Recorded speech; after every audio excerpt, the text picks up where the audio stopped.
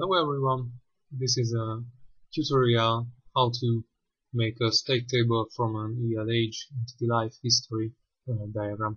As we are already aware of the structure of the entity life history, let's just jump into the viewing of the state table. So first we have a sequence. If we assume that we have at least one iteration, but state table is meaningless without it, so let us assume that we have in this blank box at least one. Sequences are to be read from the left to the right, so this is the first box that we must consider, and in it we might get a D or 0 or more N, so we might get in the first state, which is the first for this time, but it might be the second state, so it is not a mandatory thing that we have to start from the first state, but let's say we start from it. So in the first state we might get a D, an N, or a K. Let's start from D. D leads us to the second state, because states are viewed as event waiting.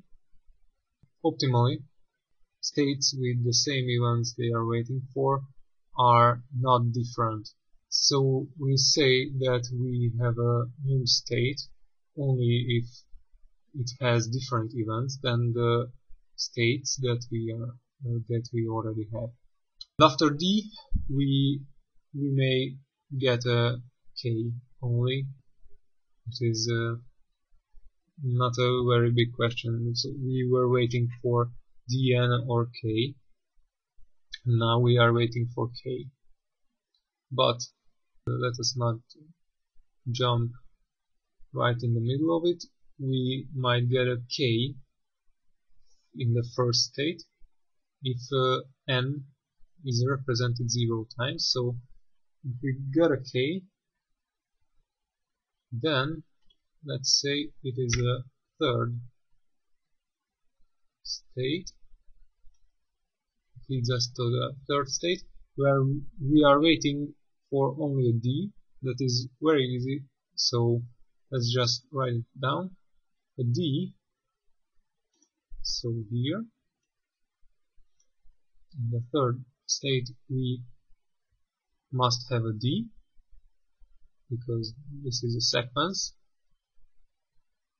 And after D we might get an A, a D, an N, or a K, which is a new state again, because we had states that we were waiting for D and K. In the second state we are waiting for K only, in the third D, and then in this fourth state A, D and K, so all the 4 events we are waiting for, because A is an iteration, so it might be represented 0 times. But if we got an A, then we are waiting for A, D and K again, because 0 or more times we are waiting for it, so it is going to lead us to the same state. Iterations are not always keeping us in the same state, but it is very common. If we got here a D, which is this, then it is the same as here in the first state, so it leads us from the fourth to the second state, as here is shown, because we are waiting for this D in this state. So second. Yep, we might get N. That is again the same as here in the first state, which is left blank, but we are already aware that this will be the fifth state. But let's see. After n, we might get an n or a k. And k, let's see. In the first state, we might get d and k. No. In the second state, we must have a k, which is left out, but okay, I forget it. And in this third state, we might have d. In this fourth state, an ad and k. So there is no nk state yet. This is the fifth. Also at this point, the fourth state, because we are waiting for this n again, leads us to the fifth state again. And k, that is leading us to the third state again, because it is the same k we were waiting for in the first state, this k. Okay, then let's see what is in the fifth state. We got an a, we've got an n. After this point we might get an n or a k.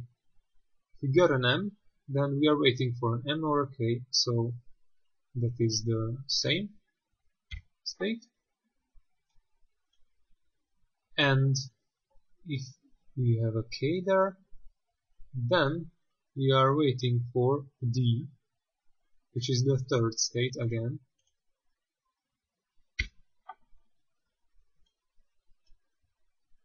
And that's it. Of course, from the state table, this easily, so following the logic and the structure of the entity life histories and the state tables, entity life history diagram is easily built. Thank you for watching, and subscribe if you will.